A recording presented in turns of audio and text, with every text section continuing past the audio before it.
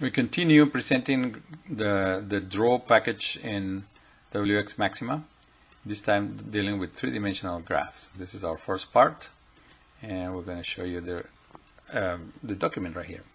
Now, I was mentioning that when we did the 2D, we were having trouble filling up the space in here. So what I'm going to do, I'm going to copy this, create a new file,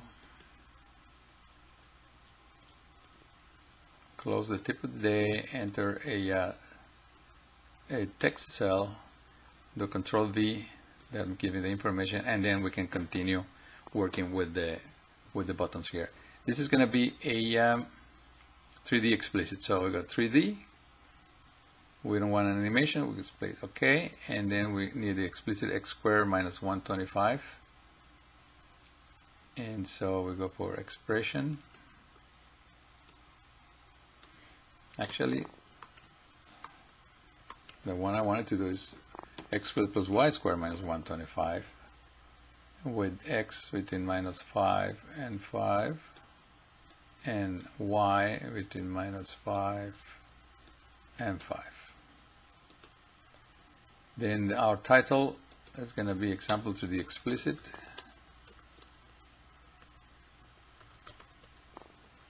In axis we have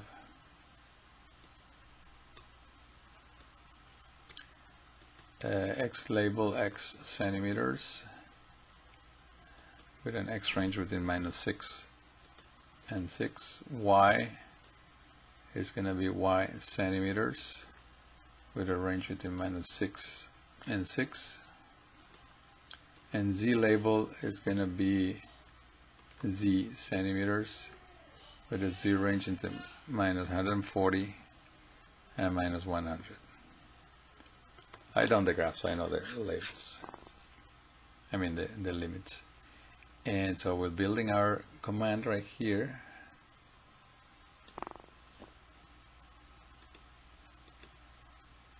And finally we go for our grid, and the grid is going to be 1, 1. Here's the command, and let's see if it works. No, it didn't work. The reason it didn't work is because we actually have two commands there. I'll eliminate this one. I have this one right here, and I'm gonna have to enter spaces in there and delete it again. I guess the lesson I learned from here that you need to enter the spaces after you enter the draw TD. There it is. And so the command that I'm missing, or the line that I'm missing here, enter, is grid equal 1, 1, 1. Suppose. Shift enter. Oh, okay. Let me get rid of these and try from here. Oh, it's only 2. I was putting a third, and so that will give me a problem. And that gives me my three-dimensional explicit function. Now, if you double click on it, no, it doesn't work. Do a right click. No. Okay. Do a right click inside the graph and click and pop out interactively, and you get this graph over here where you can change the orientation of the point of view. Okay. And what else can you do? That's the grid, some meetings. How about this configuration dialog? Put the window at the top of the desktop, then quit until the window is closed, replace queue. Window continue rendering method and analyze and oversampling. Not familiar with this thing, so we're going to keep it like that. I'm going to show you some way to change the display of the line right here. Let's close that. Actually, if I go back to this and get to the very last case, it says add the spec enhance 3D. So we're going to copy this line. We're going to go back to the other document, and I'm going to put a comma here, enter, Control V. We're going to enter the line that says instance 3D whatever, and it doesn't seem to have, well, let me try once more. I'm going to delete this one from here, and I'm going to put it immediately before. Sometimes it works that way. There's a missing comma, yeah.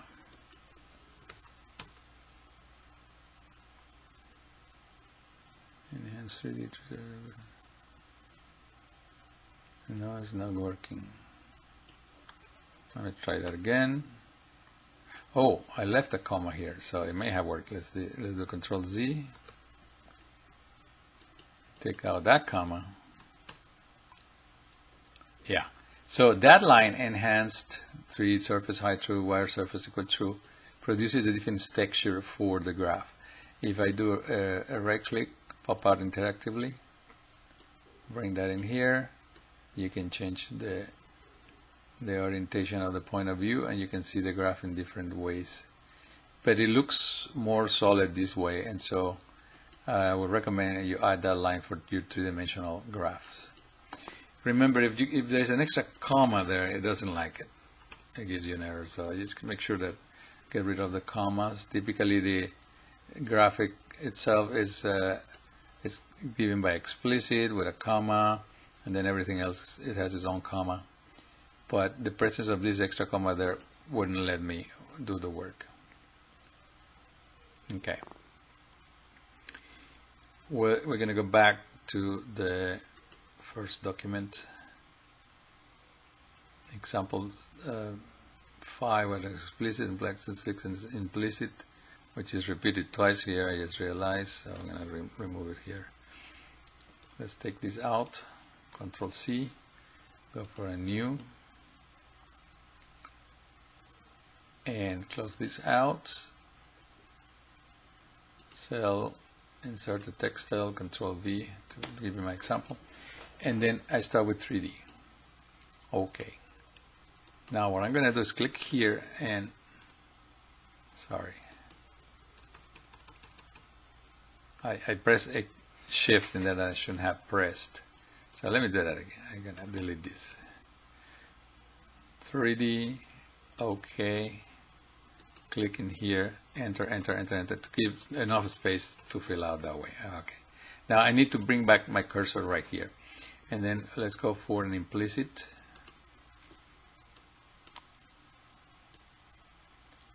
And that implicit is going to be x squared plus y squared plus z squared minus 6. A variable for x going from -2 to 2, y -2 to 2, z -2, all of them. And so this is a long document, and the OK is right here at the bottom.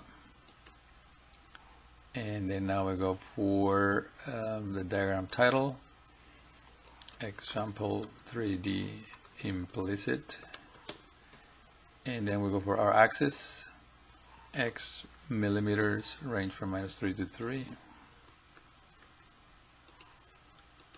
y millimeters, -3 to 3, z millimeters, again from -3 to 3, and for the grid we have 1, 1.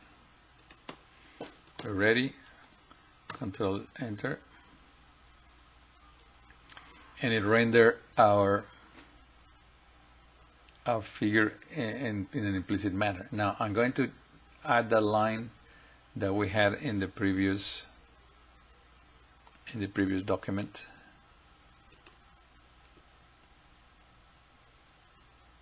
Let me get to that one. There you go. Is this enhanced 3D whatever? Control C, go back to the one I'm working with now.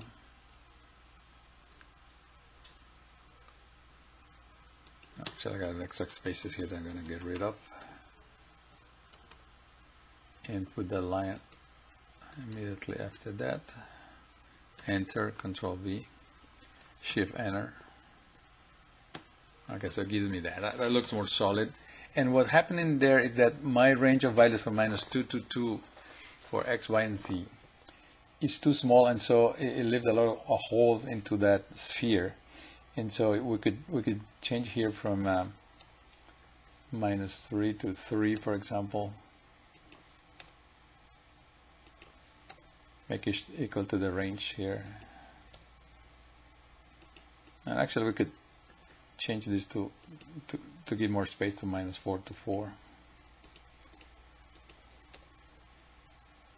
I'm just going to copy this, Control C, Control V, Control V, Shift Enter. Now it looks like a solid sphere, although the scale is not at equal scale, and so it looks like an oblate spheroid. But if I do a right click and say prop out interactively, bring it in here, you can see it in different from different points of view. With that, we're going to stop this first part of the three-dimensional graphs and continue in the next video.